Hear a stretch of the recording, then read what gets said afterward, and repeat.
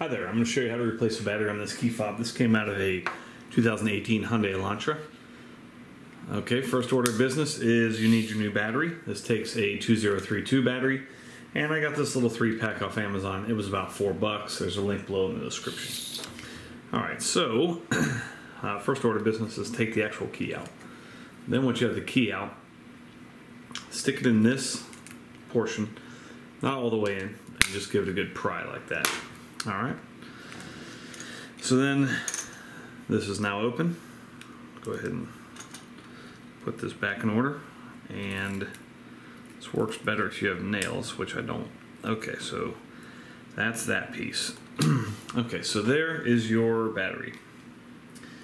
Take it out like this. Alright. Take your new battery, make sure that the side with the writing is facing down. Snap it in there. Put this back together. And you can test it. Make sure everything's good to go. Press that little button. You can see the red flash there. So you're all set. Thanks for watching. Make sure you hit that thumbs up button. Take care.